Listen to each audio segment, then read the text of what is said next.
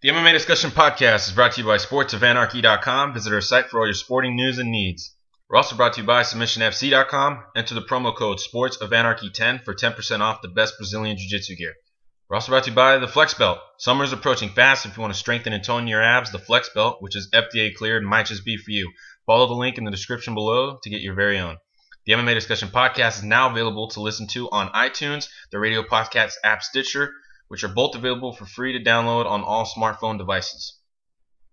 And we are also now currently available on SoundCloud as well for you SoundCloud users. And on this episode, we'll be joined by Bellator Lightweight Marcin Held, who recently submitted Alexander Sarnovsky at Bellator 136 by knee bar, and he holds a professional MMA record of 21-3. And Held is also a gold medalist in grappling. IBJJF Jiu-Jitsu European Champion in 2010. And he's known basically for his submission game. We'll be talking to him, and from there we will go on to preview UFC on Fox 15, which is headlined by Lyoto Machida versus Luke Rockhold. And our very special guest here joining us, Marcin Held. We appreciate all the time. Marcin, how are you doing today? Hi, I'm good, thank you. Of course, my co-host Chris Pagliuca on. We're glad to have you on. Very spectacular performance at Bellator 136. It was a great performance against a very game opponent, not just in MMA per se, but also a fun fight, spectacular fight to watch. And despite all his credibility he had as a grappler, you still came out on top in spectacular fashion, gaining the submission victory. We want to say first congratulations, and also what were your thoughts about that fight, and what did you take away from it? Thank you for congratulations. Yeah, Sarnovsky was really good opponent. He's a really good fighter. And when the Bellator told me that I have a chance to fight with him, I was glad because I knew that I have to fight with the best guy to be a champion, and it was a good exam before the championship fight. So I'm glad that I won this fight and I passed the exam. Well, also because of such a great performance, not only that, you have been on a very spectacular run. You've been undefeated for the last 2 years and have taken on many game opponents like Ryan Healy, Anderson, Pagliuca, Pitbull Ferreira, and of course now Tiger Sarnovsky. With this run, do you think this puts you next in line for a title opportunity against Will Brooks, and is that what you want next? Yes, of course. This fight was, I had this fight with Sarnovsky just because I was asking about it. The Bellator told me that the first in the line for the belt is the Dave Johnson, and they asked me if I want wait for the title shot or if I want another fight. So I said to them that give me different fight, and it was the only reason I had this fight with Sarnovsky. So now when I won this fight, I will have a title shot for sure. Marcin, after you won your fight at Bellator 136, you called out Dave Jansen, who beat you about 2 years ago by decision. So you're saying you don't want Dave Jansen next, you want Will Brooks, right? I would prefer Dave Johnson because I was fighting with him, and it would be. I would like to have a rematch with him, but unfortunately he lost. I think maybe if this fight would be a few years ago when Dave was younger, it would be the result with Will Brooks would be different. But for now, I will fight with Will Brooks, and it's also fine for me. Well, that's awesome. I mean, you seem like the most credited challenger as of right now, and I definitely see that fight being the one that that will be picked next for the lightweight title fight. What did you think of the fight between Will Brooks and Dave Jansen, and is there anything about Will Brooks that you see that you could take particular advantage in a matchup against him next? I feel like like I said before in the interview after the fight, I think the Will Brooks is really good, but he's not as good striker as Sarnowski. So I I heard I wasn't in big trouble in standing with Sarnowski, so I think we will be much better, even better with the Will Brooks. The Will Brooks he's also not the as good grappler like for example Patricky Freire or Rich Clementi. So on the ground, I think I will have advantage too, and so I'm not afraid this fight, and I know he's really good, he's really solid in every part, but he's not. I think he's not as dangerous as Sarlavsky or Pitbull. How would you deal with the Pitbull would knock me down in every would knock me down. Sarnowski also. Rich Clementi would submit me, and I'm not afraid about this from Will Brooks. How would you deal with the wrestling of Will Brooks? I'm not sure, but if he won't take me down, I don't mind. he can take me down. I will try take him down, and I believe I can do this. But if not, I will fight with him in a standing. Nice. Next for well, go ahead, Chris. Yeah, just talking about your grappling. I mean, I was looking you up. I see you started training in jiu-jitsu at 9 years old, and you were Poland's youngest black belt at 21. I mean, just talk about how you got into grappling and your background in it. Yeah, like I said, I started when I was 9. It was the beginning of Brazilian Jiu-Jitsu in Poland.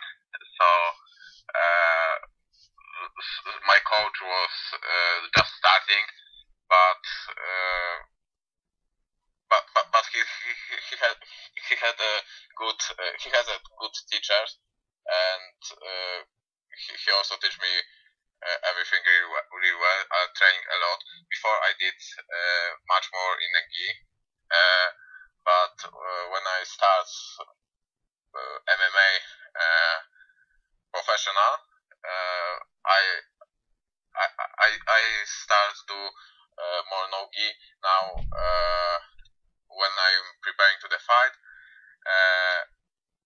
I train most no gi, just MMA, a lot of wrestling. But every time after the fight, when I have more time, when I have more, when I don't have to be preparing to the fight, I put my gi back, and I still like do in a gi and roll, and even compete on a competition.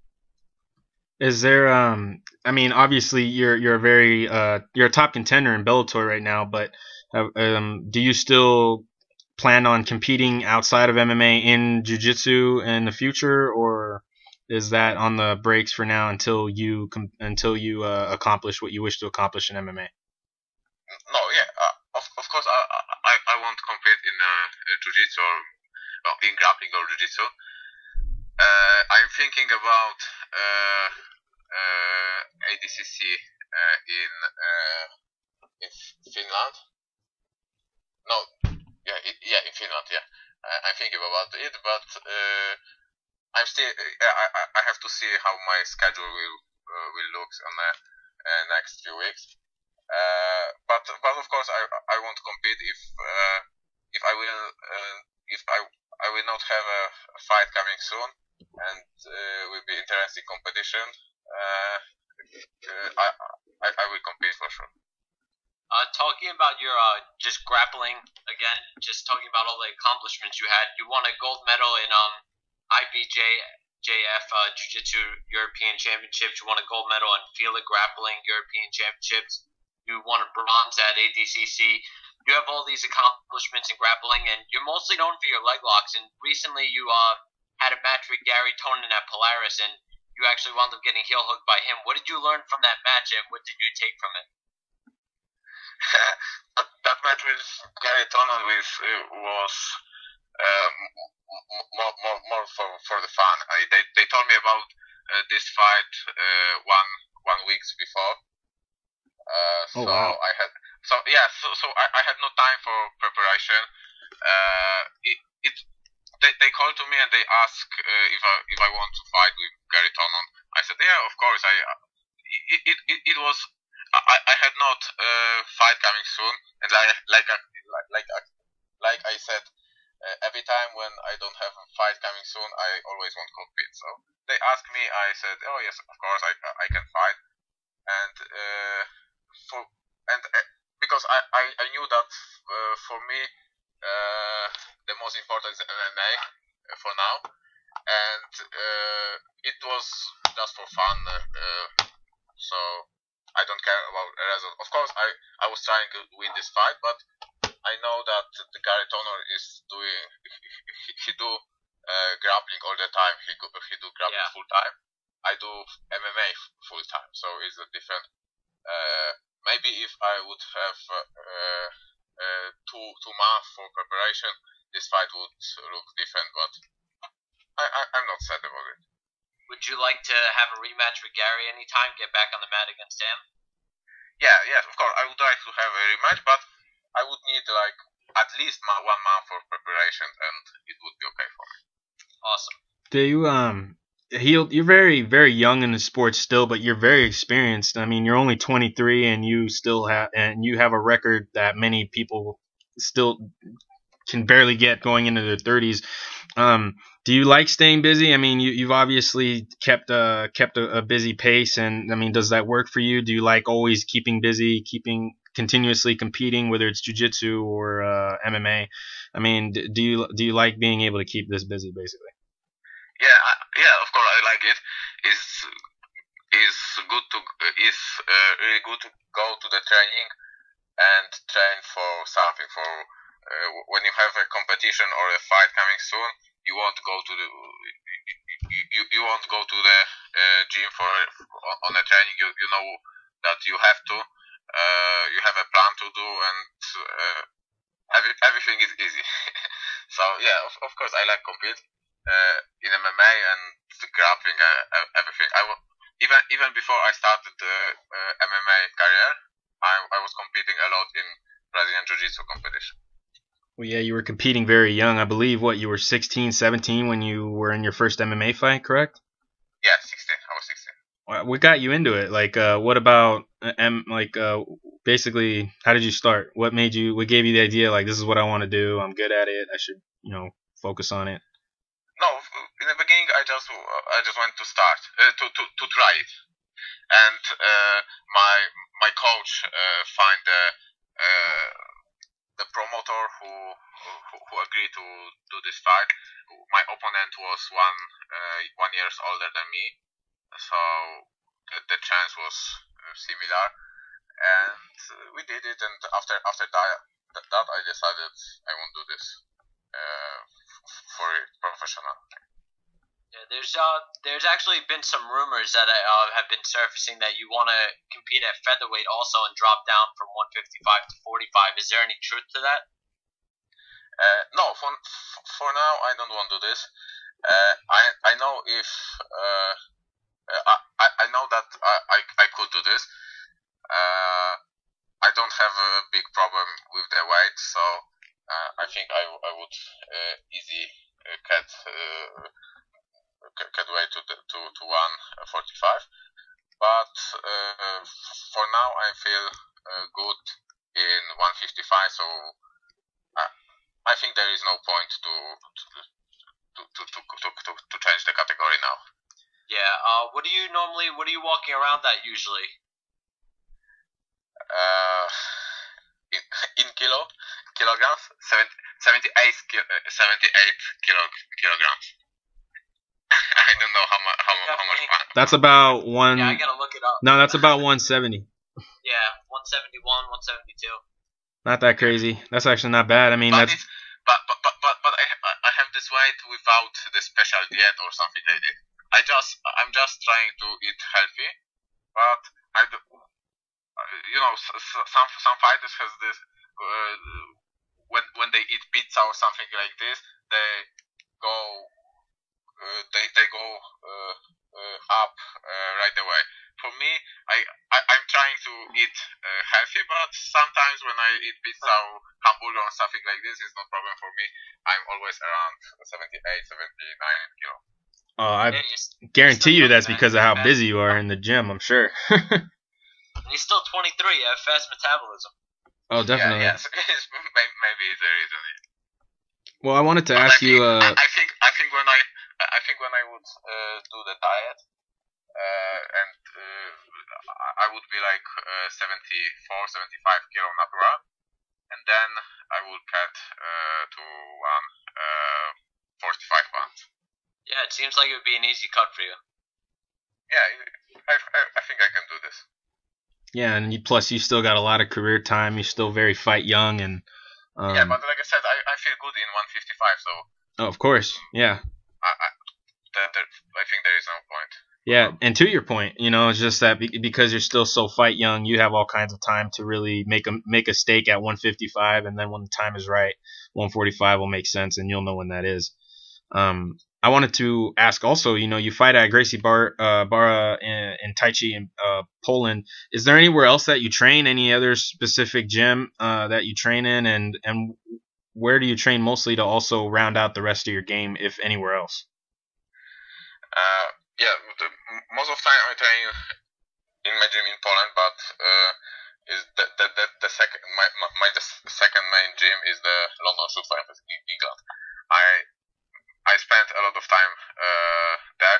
I mean, maybe not a lot of time, but I did camp before the fight. I think 2 or 3 weeks before the fight, I used to go there and train there. I learned a lot from the coach and from the guys from London Shoot Fighters, and I really like this gym, and I will come back there. And until and to last fight, I was preparing in Rufus Sports in Milwaukee, and it was also really good training camp. I had also really good training camp there. But to this fight, I was preparing completely in Poland. Because of the fact that you fought the last 5 years in America, is there any gym out here in particular that you like to train at whenever you come down here?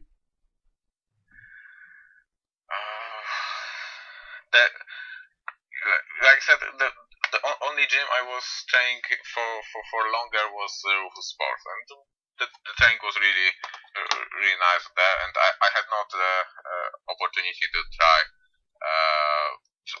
other gym. I was also in Pat Kuran gym in Crystal Lake. There was also really good training and really nice guys over there, but not for a longer time. For a longer time, I was training only in Rufus Sports. Yeah, there was some controversy with Rufus Sport a little bit ago, about a year ago, maybe a little bit less. Did you experience anything out of the ordinary there, and did you enjoy your time there, and who did you train with? Yeah, you mean I know what you mean, and I was surprised that when I heard about this, because I haven't seen nothing like this when I was there. Every guy was really nice, and there was no problem. But I don't know what was before. A lot of I saw the information that a lot of people said something wrong about this gym, but for me everything was really good. The guys was nice and really helpful and everything. So I was surprised about what other people was saying about this gym. Yeah, I think we saw a pretty even split between people who were surprised and other people who weren't. So it was a bit of an odd situation. Yeah, it's maybe it's that maybe someone did something wrong to one guys, and they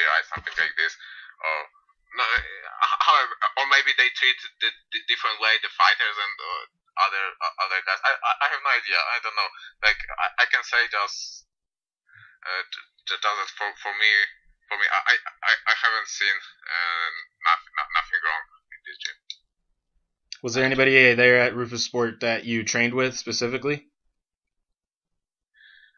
No, maybe not specifically. I was training with the with everyone there, with Anthony Pettis, Ben Askren, Rick Glenn, and Pascal Kraus. Yeah, I was training a lot with the Pascal Kraus. He was there when I was there last time,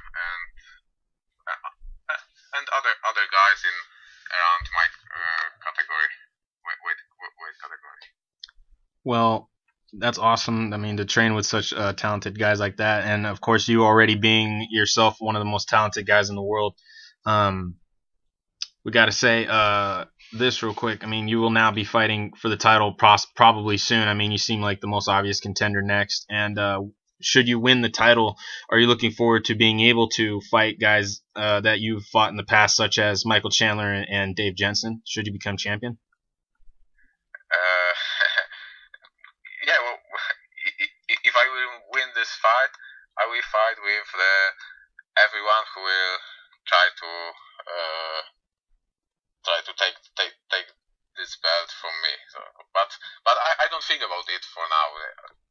Now I have to I have to win this fight. I have to win the belt. I'm not thinking about what will be next.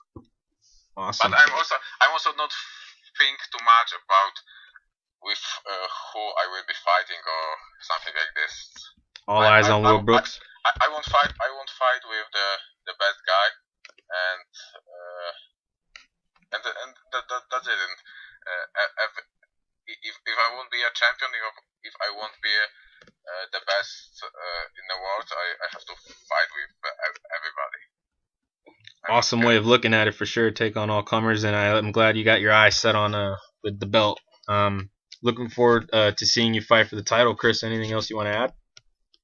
Yeah, just last question before we get out of here. I mean, just going back to your roots of grappling and getting into MMA so young, getting into grappling so young, what advice would you have for younger kids or younger people who want to get into jiu-jitsu and compete, or MMA and compete? What advice could you repeat? What advice for the for like younger people who want to get into MMA and compete professionally, or they want to get into jiu-jitsu and compete? Yeah, I mean, I think the good way is do something to in MMA to have something really good. Like I think the easiest the best is to have good wrestling, good ground game, good striking, or something like this. So in a young age, for me, I think it's better to stay focused on the one part of the game, like on Brazilian Jiu-Jitsu or wrestling or something like this, and then start to MMA, because I think it's the no, I said this. I said earlier. Just to basically keep the discipline before you go into everything else. Yeah, it's learn good one part of the game, compete a lot in a competition like wrestling competition, Brazilian Jiu-Jitsu competition, whatever. Be good at it, and then go to the MMA. I think it's the best way. Awesome. Well, Marcin, we appreciate the time. We appreciate the questions, the answers, everything. You've been an awesome guest, and we're big fans, and we can't wait to see you get back in there, and probably it will be for the belt, and we can't wait to see you get in there and challenge for the Bellator Lightweight title. Yeah, man, it was great having you on. And where can everyone find you on social media, on Twitter, Facebook, everything like that? Yeah, I have a Twitter, it's just Marcin Held, and I have also the fan page on Facebook. This is also the Marcin Held. There is two. One is my private page, and the second one is the my fan page. So everyone, you can contact me on a Facebook is the easiest way. Awesome, man. We really do appreciate you having you on, and we wish you the best of luck in the future. Thank you so much. Yes, when the fight gets announced, we'd love to have you on again. And that was Marcin Held, not too shabby. Chris, what episode is this? Our 34th now? 34. Man, remember when we just got started back up in last fall? Now we're at 34. Seems like time flies. We got a crazy weekend going on. UFC on Fox 15, one of the most anticipated cards of the year. Marred, but not marred by the fact that Yoel Romero was taken off of the card, replaced by Chris Camozzi. Very, very odd replacement. And now we get to talk about it. But, I mean, it kind of makes sense. I mean, he was the only guy initially that came up and said, hey, I'll take the guy on 6 days' notice. You know what I mean? So, I get it. You know, if he's the only one that could say yes to it, then yeah. I mean, if it keeps Jacare on the card, it's kind of necessary for anybody that bought their tickets, wanted to go see it. I'm sure the UFC treated it as such, and so you know, Jacare remains on the card. It's just weird, you know, because it felt like you had four of the best guys all vying for an opportunity for the next shot at the belt. But say Jacare wins, you know. What's next for him? You know, I mean, I think it's all a matter of, you know, how he wins or how Machida Rockhold goes. You know, if it's a stinker, or if Machida wins in a not so exciting fashion or so. Maybe Jacare's next. You know what I mean? It's very odd for sure. It would be weird for him to be next after a win over Camozzi, who you already beat by first round submission. So yeah, that's a little odd. But I think if I don't know if Machida wins. I don't know if he'll get the shot. But if Rockhold wins, it looks like more certain now that he'll get the shot now that Romero's off the card. Yeah. I could see that if Rockhold wins, he probably gets the next shot, you know, over Jacare, which I wouldn't say was fair. I would say this: if Jacare beat Yoel and Luke beat Machida, that would be like the harder thing to really pick. But since Yoel's off the card, it would seem like more sense if Luke beats Machida and gets a title shot despite Jacare winning if he beats Chris. You know what I mean? Yeah, definitely. And what I think could have been an option, because they added OSP versus Pat Cummins to the card and put it on the prelims, but I mean, it wouldn't have helped the card any much. But if they wanted to take Jacare off and save him for a later date, they could have upped that card to the main card and looked to put something else on the prelim. That would have been a good. Yeah, I could see that fight being the one that could have been promoted if Jacare necessarily had to be taken off the card. Maybe not as co-main event, but it could have been somewhere on the main card. Oh, definitely. Yeah, I mean, I don't even understand why Jacare versus Camozzi is in the co-main event slot right now. It's still there. Yeah. Well, I mean, it's because it's Jacare. It's more so because it's the same reason Quentin Rampage was the co-main of 186 when he was. And there's a reason that it's not anymore. So they take him off. Now the co-main of 186 is Bisping Galloway. So. Yeah, I mean, another option they had, which it seemed like Bisping was interested in the Jacare fight, they could have gave Bisping Jacare and then matched Galloway up with Camozzi if they would have had it. But that's probably a lot of work to get all those guys to agree to that. For sure. So with that being said, it's gonna be an awesome card coming up. Before we talk about that though, let's talk about something else that got that hit the news today. Our press time on the 15th here. Phil Davis has officially signed with Bellator. Big news for the former UFC fighter now.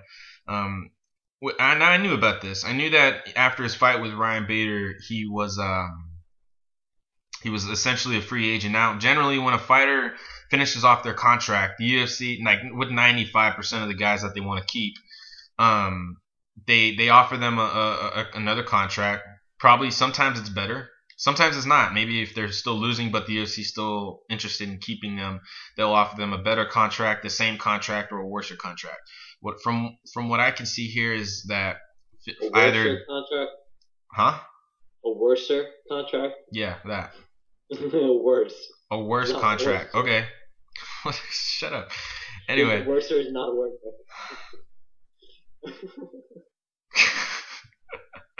A worse contract. What could have been the possibility here is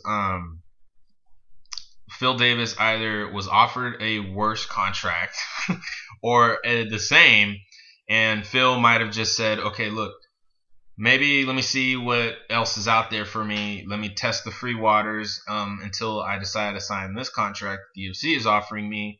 Sure, and of course, whenever another promotion wants to do that, he has to disclose what the UFC is offering them, and it would seem Bellator either offered a better or the same.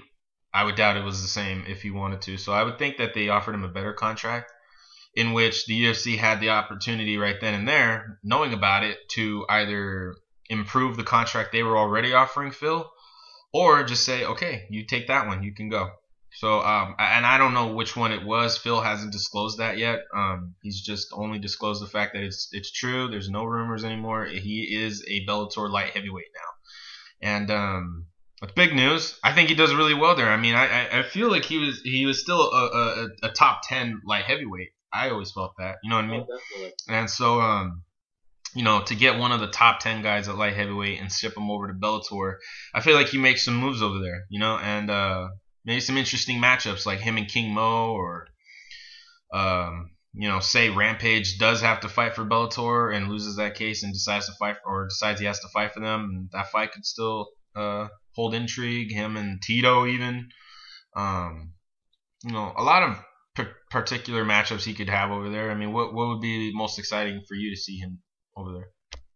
I don't know what would be most exciting, considering Phil Davis isn't the most exciting fighter, but I think it was on Bellator's part, I'm sure they offered him a pretty good sum of money to come over there. They get a top light heavyweight. They add a little bit more depth at that division again. Phil Davis isn't the most exciting guy, but he is the top guy in mixed martial arts in the 205-pound division. So it's a good ad, and there's a lot of matches they can give him to start. I don't know if they'll throw him to the wolves right away and give him like a King Mo or Rampage if he has to fight there again, or anyone like that. But I'm sure they'll give him someone good to go in there, get a win, and then I could see him beating everyone in that division and being champion. I'm just not sure if Phil Davis is the guy you want as your champion at light heavyweight. He is a good personality. It's just that his fighting style isn't the most exciting. So you get what you paid for in that one. Let me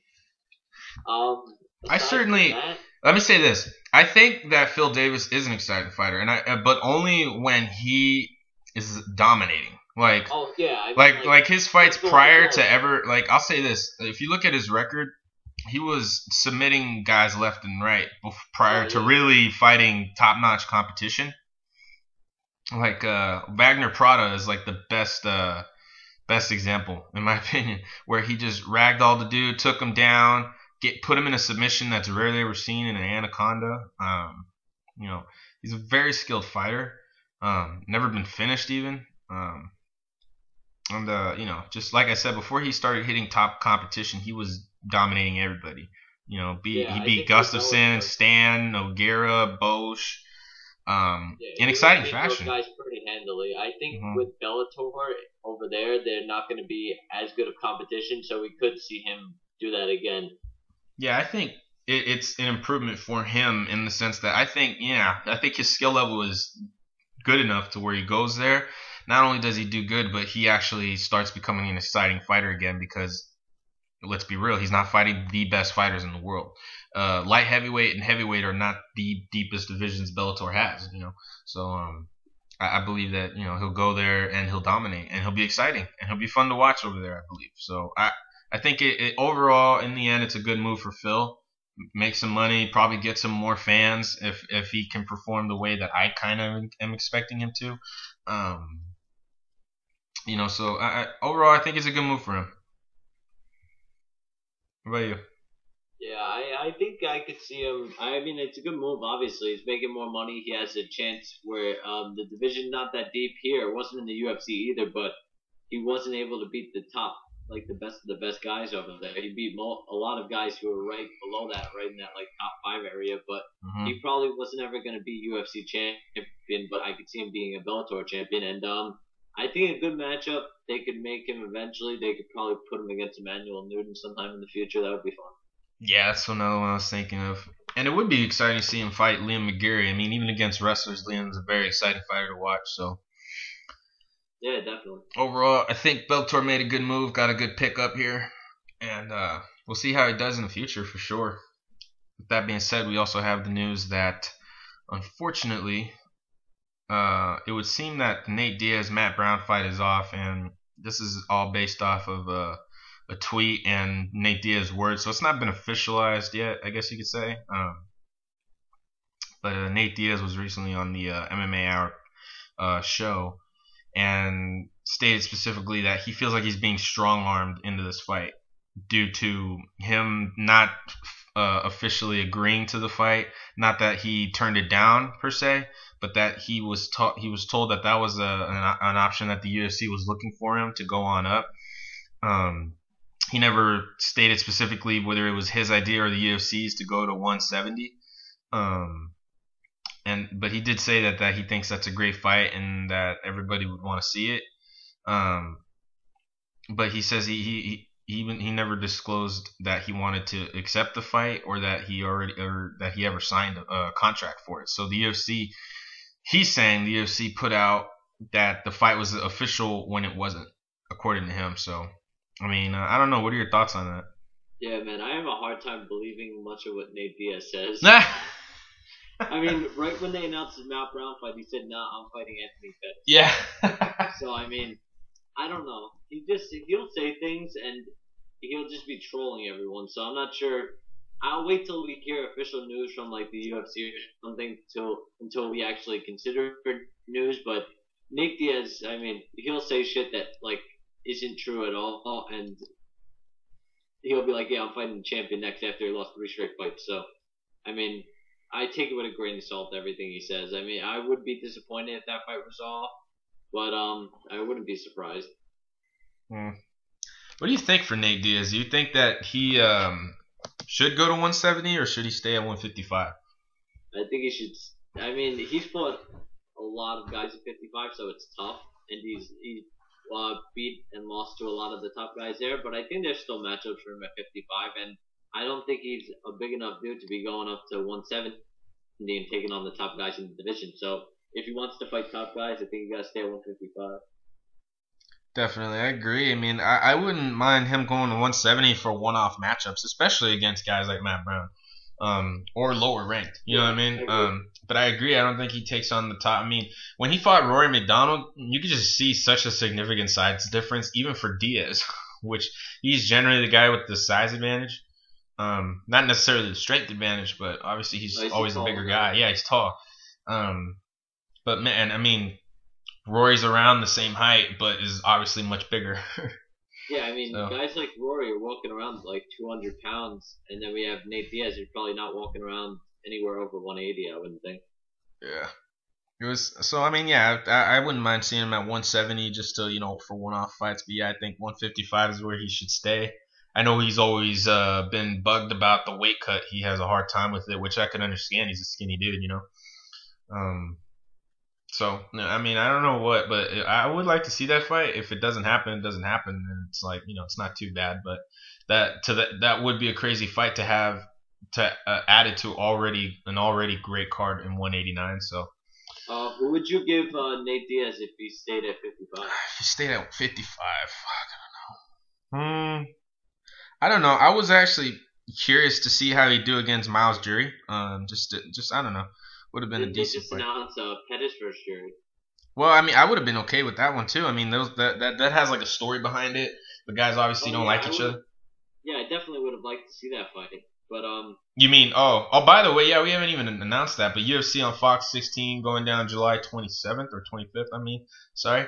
The main event rescheduled. TJ Dillashaw versus Renan Barão 2 going down as the main event. Co-main event will be Anthony Pettis versus Miles Jury, and And also added to the card, Misha Tate versus Jessica Ai. That's already a great main card without the fourth fight already. So that's a great Fox card. And what a way to give back to fans after initially going to put it on pay-per-view, but I guess making up for it and putting it on a free card. Hopefully that fight stays healthy. And wait, what? No, before we go on to that, as for Nate Diaz at 55, I would have liked to see him take on Bobby Green. Bobby Green, yeah. I mean, Nate is barely in the top 15 still, so it's just like, I wouldn't want to see him fight anybody too high ranked right now, especially after coming off against the loss of the now current champ. It kind of puts that loss in perspective, but still, I mean, it's just we got to see where he's at this point.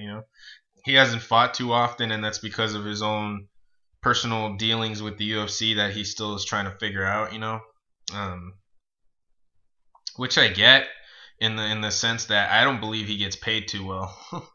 I believe he's like one of the worst paid guys for being in the UFC as long as he's been in there. Guys like Gleison Tibau and guys like there's even Gray Maynard. They get paid better than him, and I don't even believe. Yeah, we also have to remember that's disclosed pay. It's disclosed, but I mean, I can understand why he's upset about that horrible pay. Yeah, but we don't know what he gets paid outside of that undisclosed, so you never know. I mean, well, are you saying that undisclosed money is more money than he gets with disclosed? I don't know. I mean, I can't say that because I don't know.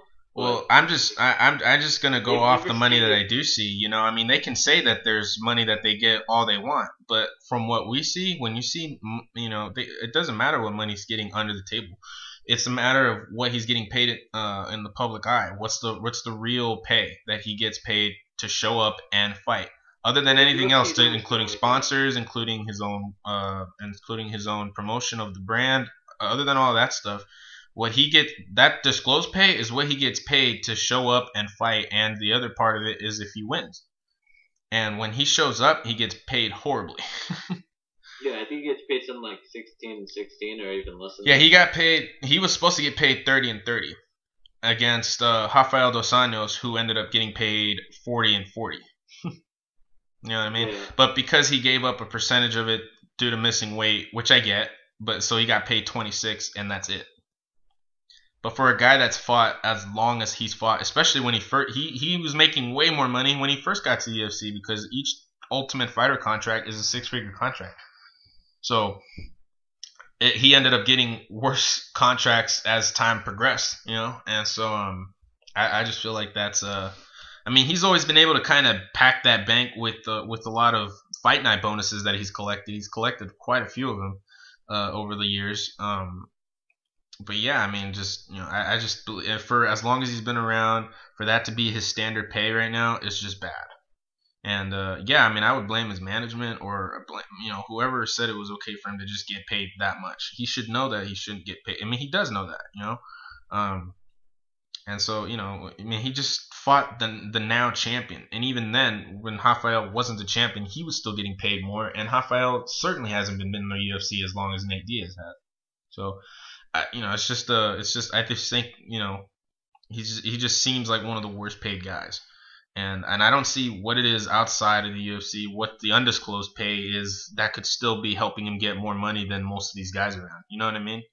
Especially because he's such a big name and such a fan favorite, such a I mean, and in the top 5 Fox cards that there have been with viewers, top viewerships, he's been a part of 2 of them. So it's obvious that you put him on a card, you're gonna get views. So I don't know. It's just me. I just think that he doesn't get paid too well, and I hope that fight does happen, Nate Diaz and Matt Brown. If it doesn't, then at lightweight, I don't know. I would like to see him fight.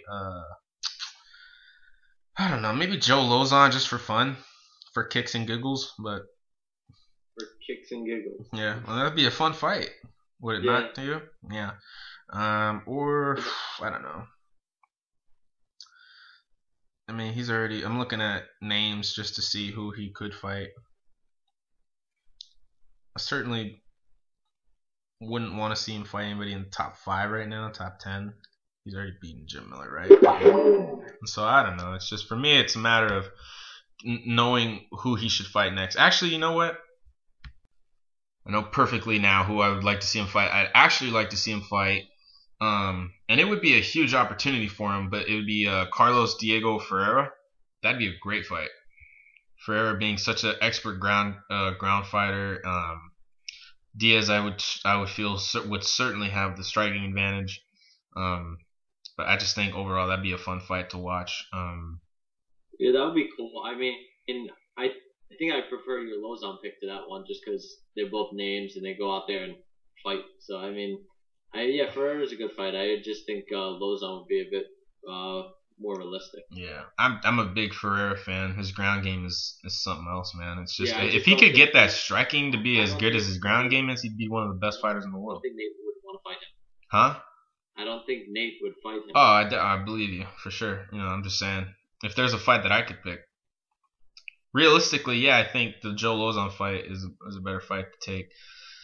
So whatever happens next for Nate, I just hope it's a decent fight, and I hope that he starts getting paid better. I know he still has to finish out the rest of his contract, which I believe is either 1 or 2 more fights. So once he finishes that off, if he could do it on 2 wins, hopefully he gets a better contract after that.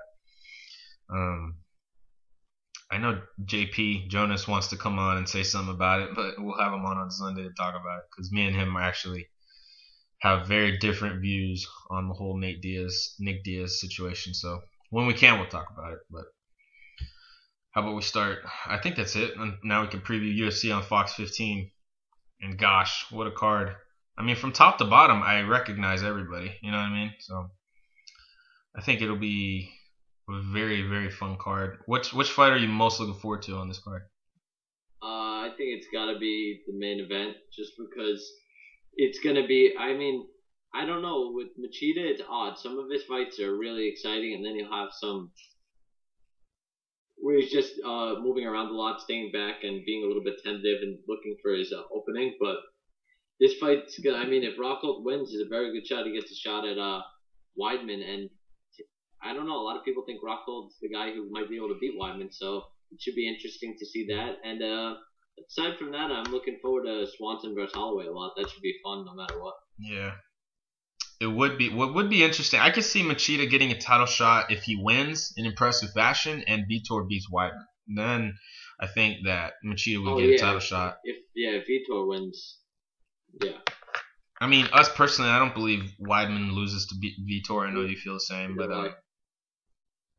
that is a possibility. It could happen. You never know, especially with Vitor. You never know.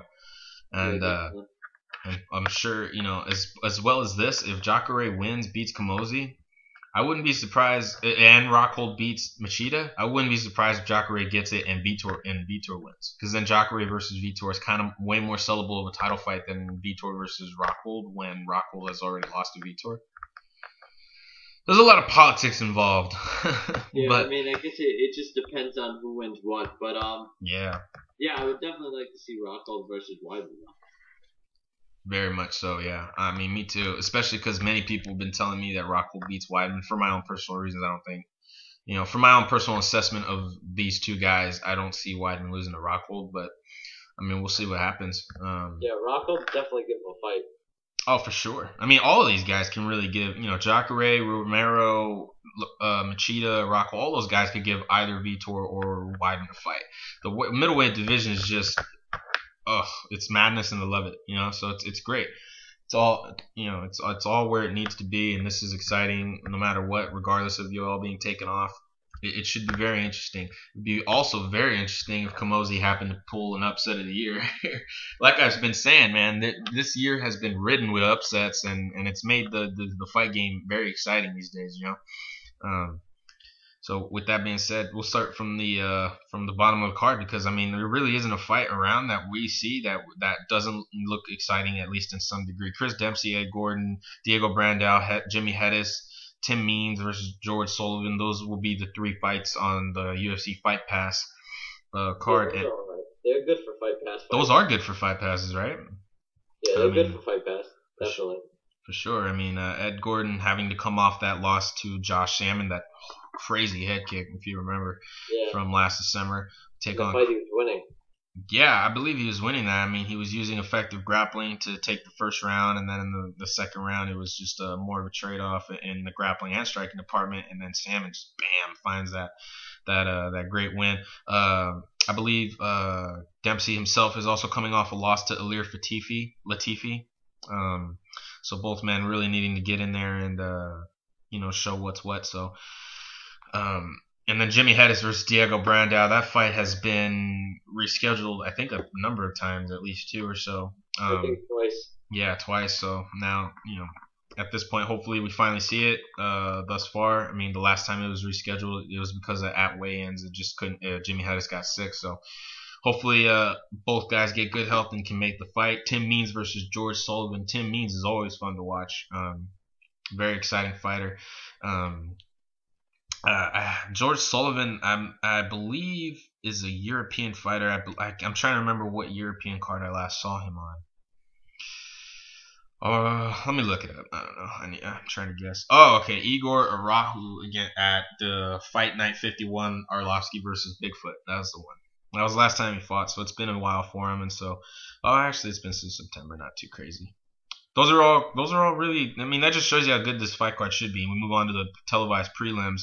Aljamain Sterling from NYC over at Ray Longo is taking on Takeya Mizugaki. Now, wow, I really like this fight. Aljamain Sterling has really impressed me as of late, and I've become a big fan. That win over Hugo Vienna really did it for me. I thought that was a great fight.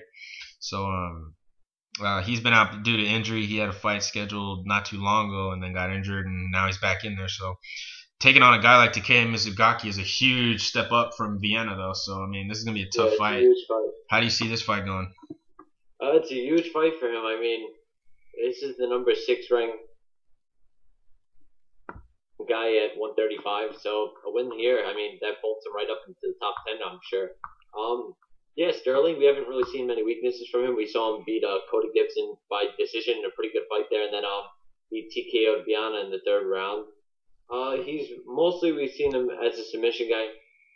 He does have good striking as well. So I don't know. It's hard to say because we haven't really seen him against that top level competition yet. And I don't know. For some reason, I feel like Mizugaki, he is a good fighter, but once a guy is like a little bit better than him, he gets outclassed completely.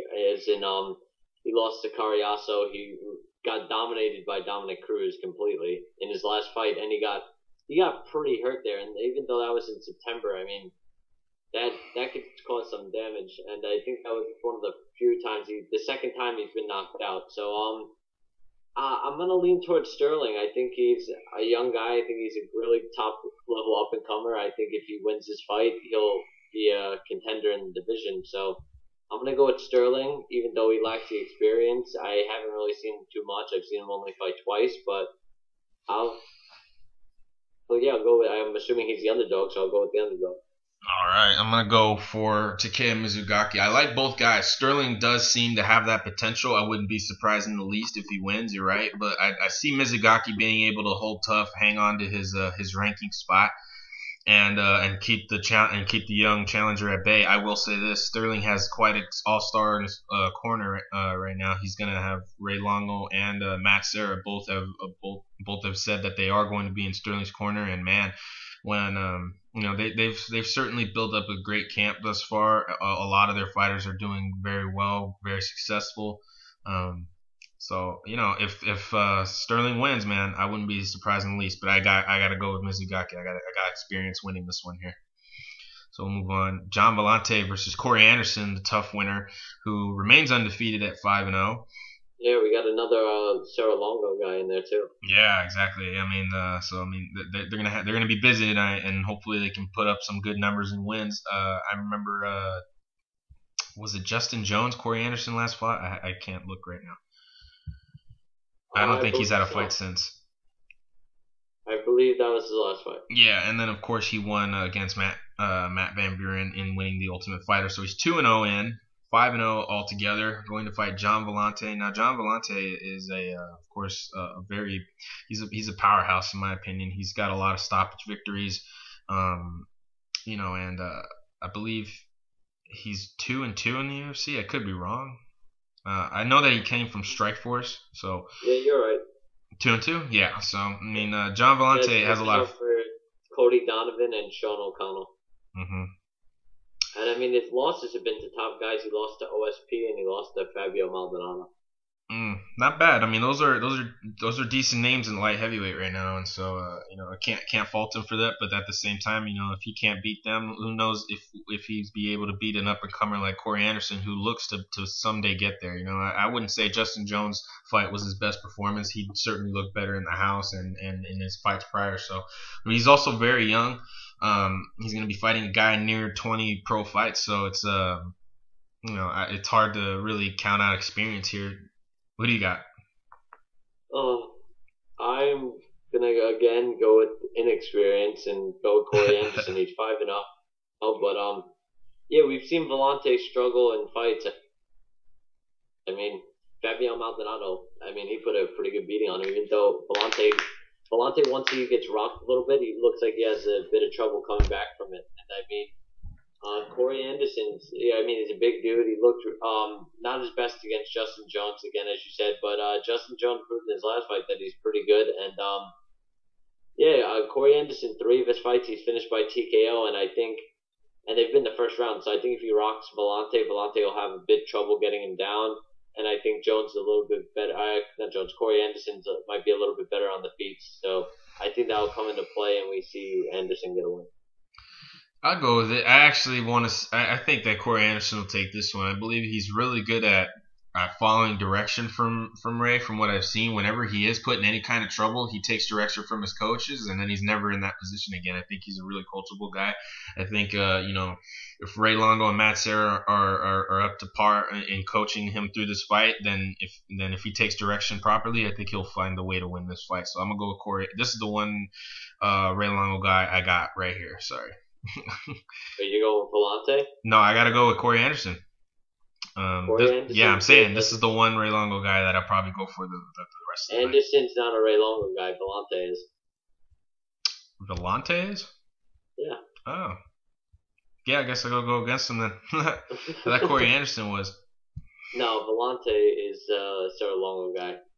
And where's Anderson train? I have no clue. Well, he's a very coachable guy himself then. I'll take that back. I mean, I've seen Corey in the middle of fights get told by his coaches. I guess I maybe pictured Ray Longo being there. And also when I look at Corey's stats, he has really good takedowns, and he has averages 8.43 takedowns. That's in the UFC, so I mean, it doesn't mean too much, but still, he's a good grappler, and I don't think Vellante is going to be able to get him down so easily, and I think Anderson will have the advantage on the feet. Cool. I'll go with that. That's my pick, though, Corey Anderson. Sorry, Ray Longo. I got it. Oh, man, this next fight is great. I love this fight. Pat Cummins versus Ovince St. Preux. This is an amazing fight. Go ahead and pick your winner here. Oh, you keep putting me on the spot. I want to hear. I need to know who you got. This is very interesting. This one's tough because OSP definitely has a power advantage. I could see Cummins getting the fight to the mat, but I don't know if he'll be able to keep OSP down. That's the problem, because on the feet, OSP definitely has the advantage. I mean, by far. But then once the fight gets to the ground, I don't know, because I could see OSP being able to get back to his feet and taking advantage of Cummins on the feet. I think I would go with OSP, but he has lost to Ryan Bader, who has shown that he's been able to take him down. So, it's so tough. I think I'm going to go with OSP, but I really wouldn't be surprised if Cummins surprises a lot of people and just takes him down and grinds this one out. It's not even a question to me. I have Patrick Cummins all the way. It's like I really see him being able to take advantage of this fight, take it to the ground. I'm not going to say anything too crazy. I will say I think that his wrestling is up to par with Bader's, in the sense that I've seen Cummins, when he takes a guy to the ground, he's very good at usually attempting transitions. He at least tries to make the opponent work off of their back, not just trying to get up, but he makes them work at having to make sure that he stays in a singular position, that he stays where he's at, whether it's in the guard or in the half guard. He makes them work off their back to be defensive, not to just get up. And I think that'll... He himself, Cummins has fantastic defense. We saw when he had the fight where they were going for heel hooks and everything. I forgot who that was against. What's his name? Pereira, Carlos. maybe? You mean was it his last fight? I think so. Yeah, against Antonio Carlos Jr. That's the guy that won the Ultimate Fighter in Brazil. Yeah, that fight, I mean, he was certainly fighting off submissions like they were nothing and kept the offense, won all 3 rounds, made it look easy. His grappling is certainly the highlight of his game, and I believe if he takes OSP down and controls him down there, he's going to have an easy time getting the victory. I wouldn't even be surprised if he gets a finish. I mean, against Kyle Kingsbury and Carlos Jr., he wasn't able to get it. Kyle Kingsbury is a tough dude, and Carlos kept threatening with submissions that he kept fighting off, but kept maintaining offense. So he's looked really good. I wouldn't be surprised if he's able to get a late stoppage in this fight, whether it be by TKO or a very advantageous submission. I wouldn't say he's a submission expert or anything. I don't think that he is. But I believe he'll be able to get the win very easy here. Now, again, you're correct in saying Ovince St. Preux has the striking advantage, the power advantage in the hands, and being able to finish the fight. If Cummins can't get him to the ground early enough to where he can't avoid getting hit, then he's going to be in trouble. But you never know. I mean, Cummins has very, very decent level change skill. He's able to really disguise his punches into takedowns. He doesn't just Esparza them in the sense that he tries to go and drag them down to the ground like that. He always, tries to make the opponent think of what he's doing. He hides behind his takedown. He hides the takedown behind his strikes very well. So I think that he'll be able to, for sure, get OSP down at least once or twice in the fight, whether it be in the first or early rounds, or if St. Preux is able to defend well against him if he's prepared. I think still, no matter what, Cummins will be able to eventually get the takedown and steal 2 rounds in to get the victory. Yeah, I think OSP learned a lot from that Bader fight. I think he'll come in a bit more prepared for the takedowns in this one. So that's another reason why I'm going to go with him. I'm going to stick to it. But I really wouldn't be surprised if Cummins is able to get him down, keep him there, and grind it out, but I don't see him finishing. You and I are very, very split on these calls, man. I don't think we've agreed on one yet. No, didn't you take Corey Anderson? Oh, you picked Anderson? All right, I guess we're okay, 1 and 2 then. This next one I am excited for. Now, Paul Felder was a great fight for Jim Miller, I will say, but Beneil Dariush is one of these cases where I love the replacement more than I like the original fight.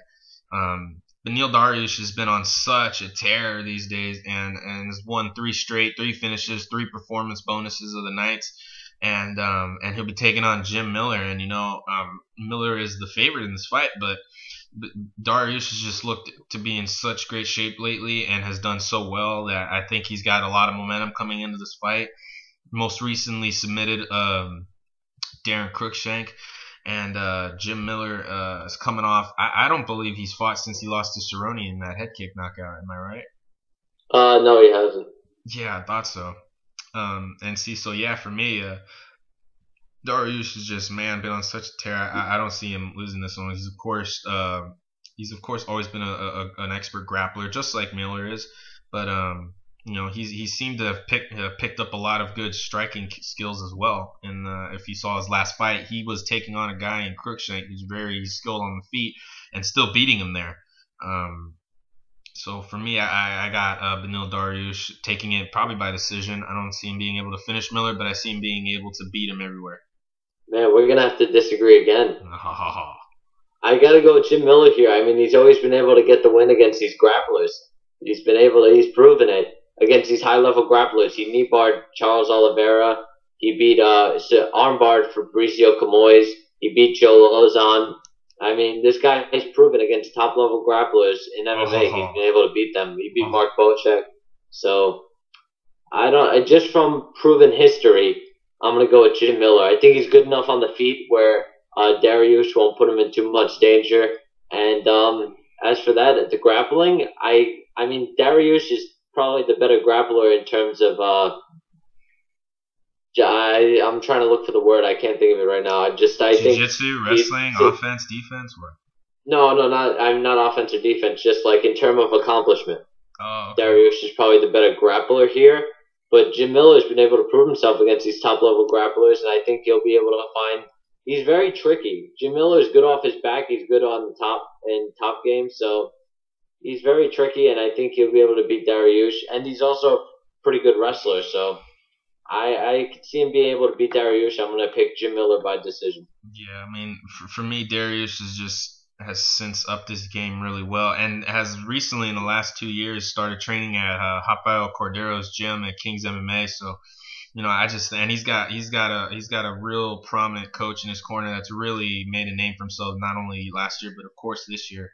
And getting Verdum the title last year, and also getting Rafael dos Anjos the title this year. So I got to go with Cordero. I'm starting to get real high on that coach, and so I see him being able to coach Darius through this fight and get him prepped for Miller, who's of course one of the toughest dudes in the lightweight division in all of the UFC. So, like I said, I don't see Darius finishing this fight, but I see him being able to control and beat him everywhere almost. I really believe that. This fight will definitely tell us where Darius is at. Oh, definitely. If he wins this fight, oh man. Yeah, that's a huge win for him. But again, it's also on short notice, so I think that might play a little bit of a factor too. Well, I mean, it's coming off of Darius beat Cruikshank at UFC 185, which was just barely a month ago, and he took the fight a week later. I believe he was still in fight shape. I think it works to Darius's advantage, coming right off a fight, not injured, not hurt, already low on weight, doesn't have to worry about the weight cut as much, just has to train, prepare for the fight. I think it works out to his advantage that he took this fight on the notice that he did, coming off of the victory that he's coming off of. So I think that works to the opposite. I think that works better for Darius. Well, I guess we'll see. We will see. I got Darius decision. You heard it here, fight fans. That Jim Miller decision. All right, we'll see. I like this one. I think I like this one because this is gonna. I mean, there's no way that fight will probably not be exciting. That fight is one of the ones to look out for on this card. One of many, honestly. So we'll move on to the main card, and this is another one of those fights that a lot of people will certainly have their eyes on for more reasons than one. Paige Van Zandt finally coming back from her for her second UFC appearance against Felice Herrig. Same deal, coming in for her second fight, but of course she's well known. Everybody knows who Felice Herrig is. And Paige Van Zandt is certainly, of course, making a name for herself. In her debut, defeated Kaylin Curran in a very great fight. She got performance of the night. It should have also gotten fight of the night. It was a great fight. And she's certainly an exciting fighter right now. I don't know where she's training right now though. She's always back and forth and everywhere. I believe she actually went back to Team Alpha Male. Can we confirm that? Yeah, I believe she did. I've been seeing pictures. A friend of mine from my gym who trained down in Brooklyn with us, he recently got invited out to join Team Alpha Male, and he's been posting pictures, and Paige has been there, so I know that. Got you. So, she's definitely got a good camp and team in her corner. Felice obviously still staying at Team Curran. That's where she's been. For me, this fight, I believe Felice is probably the better technical striker. Paige is probably the more aggressive fighter. Depends on how Paige wants to kind of take this fight. If she really wants to take Felice out of her element, certainly moving forward and keeping a high pace and keeping her out of her comfort zone and shutting down her striking is the best way to go. Felice has decent grappling. It's not the best in this division, not by a long shot, but Felice is great everywhere for sure. Especially she has improved on the ground as we've seen in recent years. She started to get certain submission victories, especially in the house, and has looked great. So for me, I see this is another one where I see experience being able to shut down inexperience, in the sense that I don't see Paige being able to be prepared for the all around great game that Felice is going to have. So for me, I'm going to pick Felice Herrig by decision. What do you got? Yeah, I think this is a very risky fight the UFC made for Paige, because she's an attractive girl. You got to say that, and they are going to want to be able to sell her as just from a promotional standpoint. And if she loses this fight, I don't know. I don't think it was the best way to go. I think they should have looked to match her against some other girls, build her up a little bit. I know it's not the deepest division, but you want to build someone like that up, especially with the star power she's been gaining recently. So I don't think this was the smartest fight for the UFC to make, because I think Felice is more experienced. And I think on the feet, she's going to give Paige a lot of problems. Like, I don't think it's going to go well for Paige in this one. And on the ground, I mean, if Paige is able to, Paige probably wants to get this fight to the ground. I mean, even if she does, I'm not sure if she's good enough on the ground to really finish Felice or put her in too much danger and keep it there. I think this fight is going to probably take a good amount of place on the feet, and I think Felice is going to do what she does and pick Paige apart for a little bit, and I don't think it's going to go very well for Paige, and I'll go with Felice. All right. We'll move on to, for me, one of the most exciting fights on the card as well, Max Holloway versus Cub Swanson. Very, very important fight for both men because I believe that the performance, the win, does a lot for the winner. Now, I've said it before, with Chad Mendes winning his last fight against Ricardo, I don't believe he's up next for the title, not unless maybe Conor wins. I believe this. If Jose wins, then, of course, Mendes needs another fight or even more maybe to get another shot, if that. What this fight really does for the winner is put him in a very good spot because that fight is still 2 months away, or 3 months away. So if the winner of this comes out looking great, in great shape, in great form, they can take Mendes next, and the winner of that can fight next for the title because I believe Frankie Edgar is next should he be favored. And there's a lot of obvious things that need to go right for this to happen. A lot of ifs. Huh? A lot of ifs. Yeah, a lot of ifs. I'm just saying, a win puts them in real prime position. Like, say Frankie loses to Faber, then what you could do is make the winner of Holloway and Swanson fight Mendes, and the winner of that fights next for the title. You know what I mean? Yeah, you could do that either way, probably. I'm sorry? You could probably do that either way. Yeah, so that's what I'm saying. It's either way, the winner of this could fight Mendes and find themselves right there on the cusp of a title shot. Cub Swanson was due it before the Frankie Edgar fight, in my opinion, but what's done is done, and Swanson needs to come off of that loss to Frankie. And Max Holloway has won 4 finishes? I think 5 straight with 4 finishes. Let's see, 1, 2, 3, 4, 5. Yeah, 5 straight with 4 finishes. Most recently beating Cole Miller at the beginning of this year. And man, he's just looked great. And he's still a young stud, man. He's 23? Holy shit. He's still 23 years old, taking on a very experienced guy in Cub Swanson.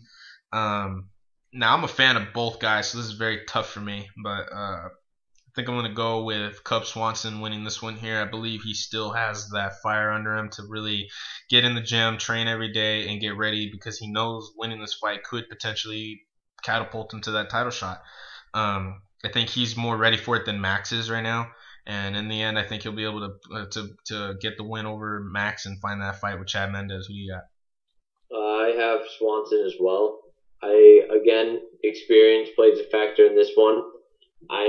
Swanson has basically double the amount of fights as Holloway does, and I think if Swanson could get this fight to the ground if he wanted to, where we've seen Holloway struggle in the past. It's been a while, but he has struggled on the ground in the past, and I think Swanson's good enough on the feet to go with anyone, and Holloway might have some flashy moves. He has some flashy techniques on the feet, but I don't think he has the most knockout power, where Swanson has a lot of it, and if it stays on the feet, I think Swanson's going to be able to stay away from the flashy kicks and all that, and then be able to land and maybe finish Holloway. I definitely see Swanson winning, though.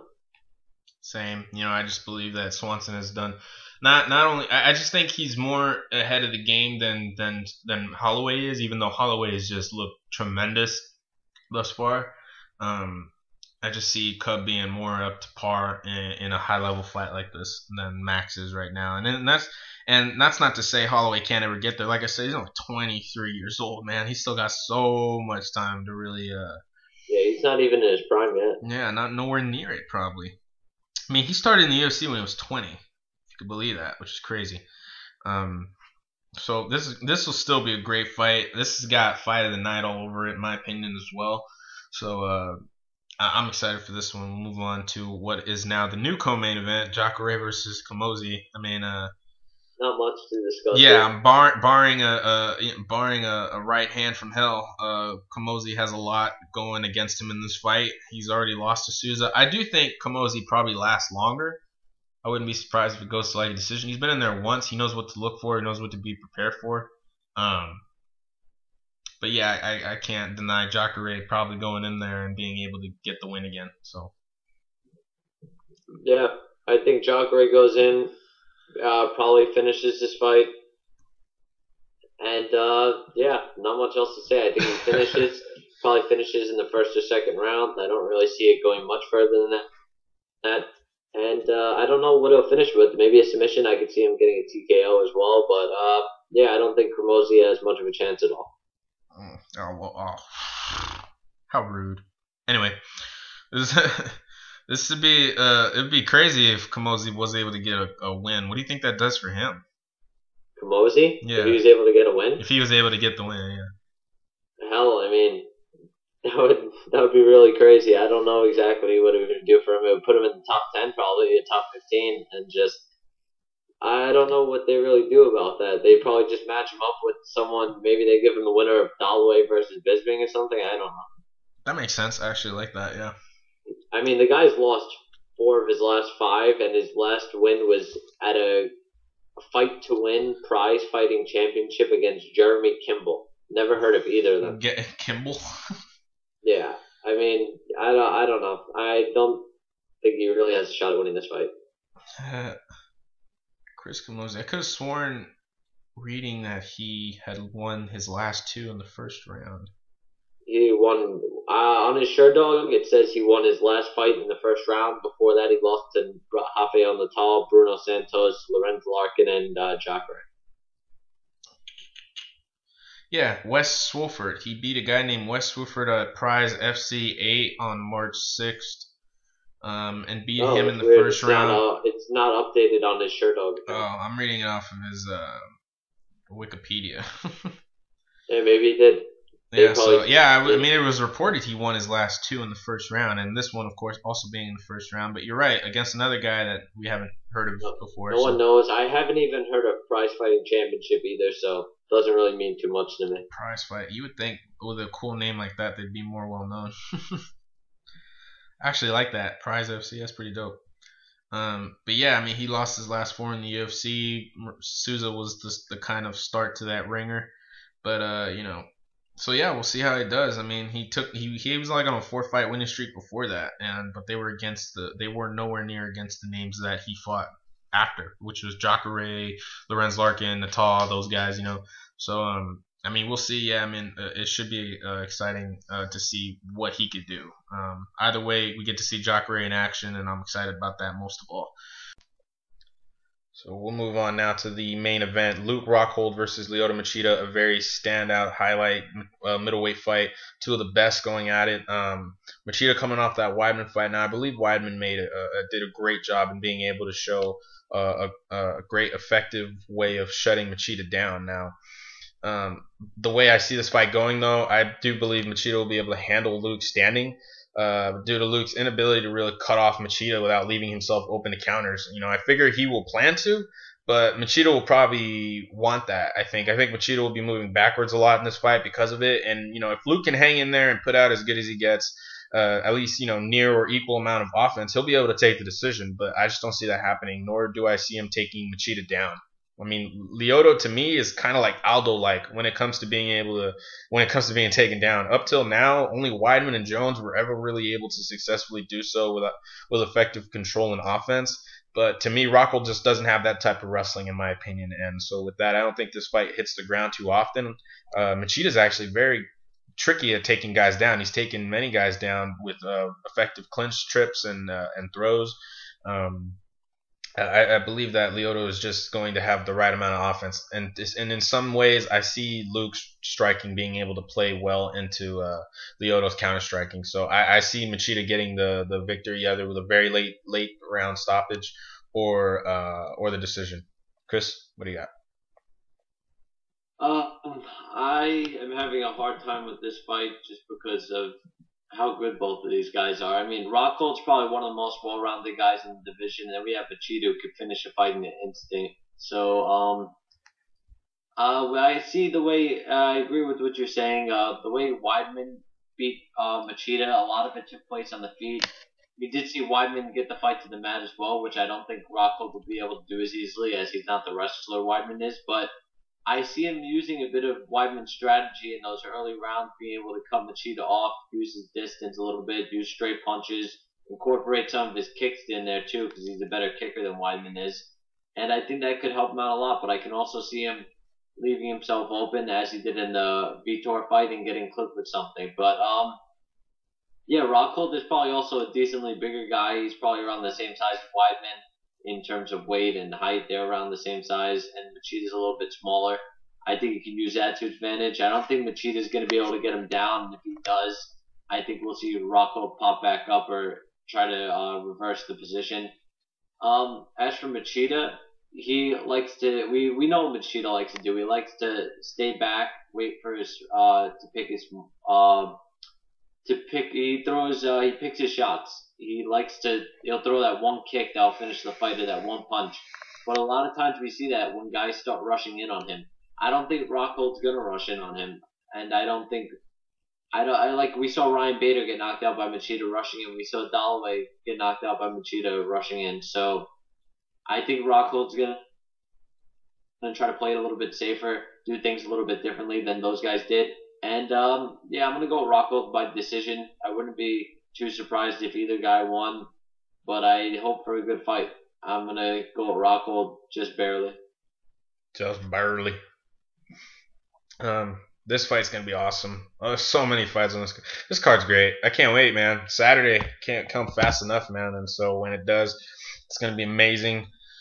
Fun card all around. I mean, you could pick or choose. There's so many fights to choose from. I mean, you could just split this card amongst other cards, and it would make them great, you know. So can't wait for this Saturday. Congratulations are in order again to Phil Davis, who will be going to Bellator. Hopefully, we see what happens with the Nate Diaz, Matt Brown fiasco. Fight fans, we are now available on SoundCloud. Chris, you know more about that than I do. He got the hookup. Let us know what that's about. Yeah, I mean, a lot of people use SoundCloud. You can get it on your phone for free. You can use it on the computer. It's easy to listen to. I mean, it's basically very similar on the phone aspect to Stitcher, where you can download it if you want to. I believe you can, and you can just listen to it straight from your phone. You can listen to it on your computer. I mean, it's just another way to listen to the podcast. And I know a lot of people use SoundCloud, whether it's for music. Some people use it for podcasts. A lot more podcasts are getting on there. So, yeah, if you use SoundCloud, you got a new way to listen to us if you want to use that. We want to thank SoundCloud for hooking us up. We now have another audience to play for, and we appreciate that. And of course, Stitcher and iTunes are still very welcome to.